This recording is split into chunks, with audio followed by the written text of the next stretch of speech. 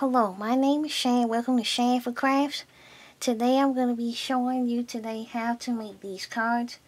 They're actually double cards. Reason why I call them double cards is because they're actually two cards in one. It's one card and then inside is another card.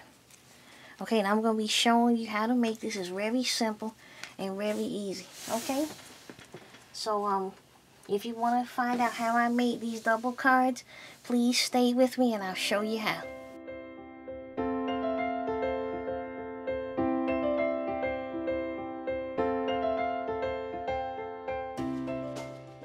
Okay, now I'm going to show you exactly what you're going to be needing to make this project. It's very simple, and it's easy to make, and it's very inexpensive. Okay, and this is what we're going to be making today. We're going to be making a double card. Okay, of course, the reason why I call it a double card, it has two layers. It has an outer card and the inner card. Okay. Okay, now this is a card I made, and how I have it together, okay, is with this little seam binding that I tied into a bow, and I actually have holes in the paper that I use with that I punch with a hole puncher. Okay, and the measurements that you're going to be needing for this particular card, items you'll need. Okay, you're going to need some cardstock paper. You need one sheet. One sheet will do the whole project. Okay, so you just need one sheet of cardstock paper. Okay, and the base for your cardstock paper, you need to cut it one piece, 5 inches wide by 10 inches long. Okay, for the inner card, you need 7 inches long by 3.5 inches wide. Okay, then you need 4 pieces of scrapbook paper. Okay, this is the time you need to decide what your front is what your cover is gonna look like and what your inside is gonna look like. I'm using this for my cover, so I have 2 of these, and this is for the inside. Okay, and this is 5 by 5. Okay, so you need 4 pieces of scrapbook paper, 5 inches by 5 inches. Okay, and once again, you have to decide which is going on the inside or outside of your project. Then for the inner card, you need 2 pieces of 3.5 by 7 inches. Okay, this is going to be my outer part of the inner card, and this is going to be the inner. For example, like this. Okay,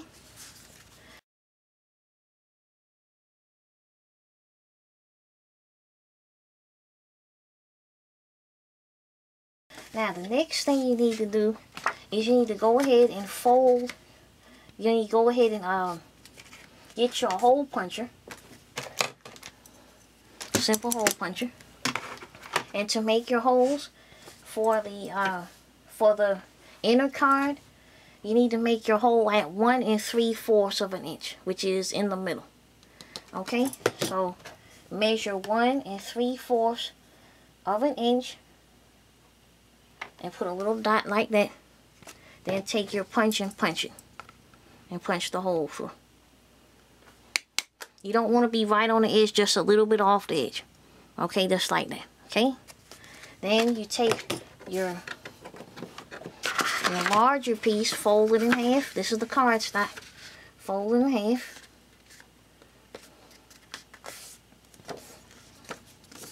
And then measure it 2.5 inches in the middle. Okay, 2.5. Put a little dot there. Then take it and punch it. Punch the hole. Make sure you're not right on the edge. A little bit off the edge, okay? Once again, just like that. Okay? And then you do the same thing for your scrapbook paper, which I've already done to save time. The only thing about this is that you need to physically put your card together to see exactly where the holes would go to. Because if you're working with a specific design, you want to make sure your hole is going to be in the right place.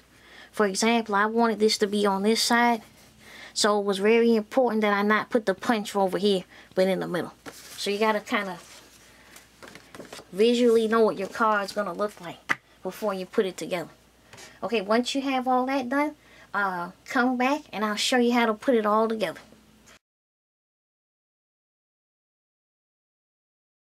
Okay, now we're gonna put this card together really quickly.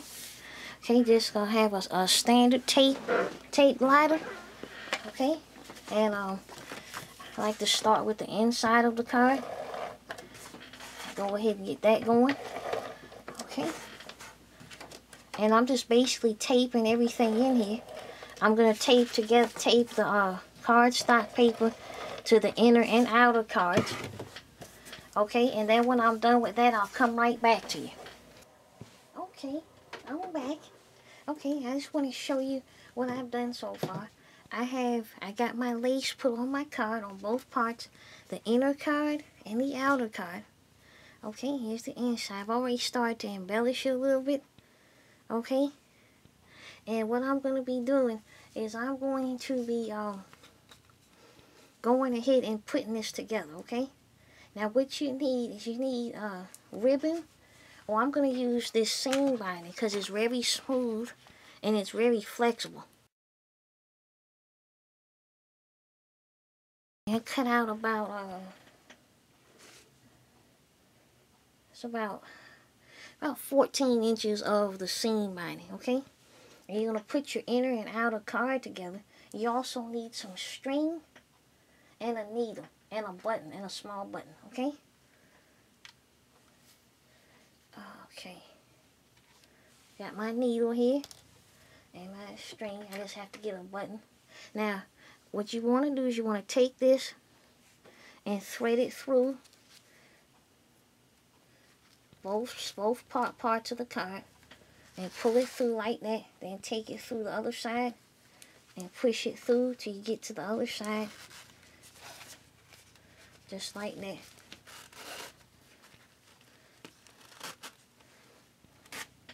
Okay, then you want to tie it.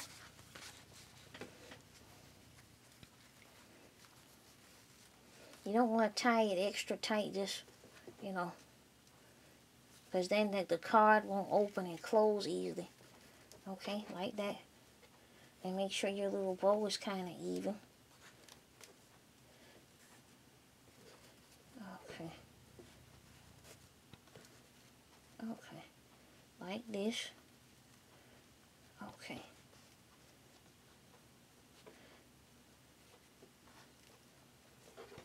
Okay, like that. Okay, I could pull that through a little bit more. Okay, like that. Okay. Okay, and then you still can open it with no problem and close it. Okay, now you just cut the ribbon down, the ends down. You're just gonna stitch this button a few times through this part here, the actual bow on the edge. I'm gonna stitch it through, and then I'm gonna show you exactly how I do it. So I'm gonna put this here. Then I'm gonna go in the back, okay? And a thimble would be good if you have a thimble. I don't have one right now, but if you have a thimble, you can put that on to keep from getting your finger poked. Okay. Okay. Put it through. Then put the button on there.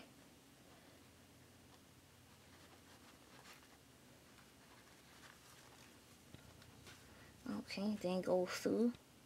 And then just finish it off by putting it through a few times and then tying it off, okay?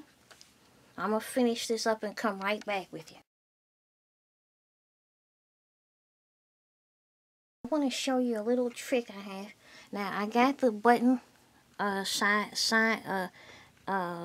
on there to now always hold the bow together. Now, I cut it off on the back. I'm going to take some tacky glue on a cotton swab, and I'm going to dab just a little bit back there. That'll keep that from ever coming apart back there. Just a little bit. Now I'm going to do the same thing to these edges here of the seam binding. That way they'll never come apart, okay?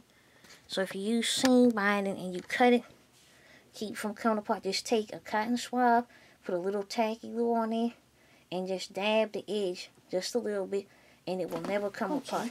Now I'm finished with this card, okay? Now this is the finished product, okay? Now this is some paper flowers that I used, and a doily that I had in my stash, okay? And here's the inside. Okay, now here this part, I fussy cutted this image out. I put it on the side. I fussy cut these two butterflies, and I put pearl bling there. And here's some paper flowers, and then I put a paper white rose down there too. And this is butterfly punches that I had that I used. Made a butterfly here for the inner card. Open up, there's another butterfly there. Okay, I didn't put anything here yet. I'm just probably going to leave that blank, you know, for writing in a sentiment. Or if I come up with something later on, I can write in there. Now this one is a stamp that a friend of mine has sent me. It says, live well, laugh often, and love much. Okay, and I put that there on some cardstock paper, cream cardstock. And I put some pink flowers, light pink flowers, paper flowers, a little green bird with two other pink flowers there on the edge. Okay, and here's the back, which says hand stamped with love for you. There's a little stamp on the back. Okay, and that's the whole card. It's kind of chunky because of some of the things I put in there. The flowers and stuff was kind of chunky. Here's the other one. Okay, here's the other one. The pink one that I did. This is the purple one. Okay. And, well, that's all I have for today. I'm going to have pictures of this down at my blog, which is shaneforcrafts.blogspot.com. Okay, I want to thank you today for watching, and God bless. Bye-bye.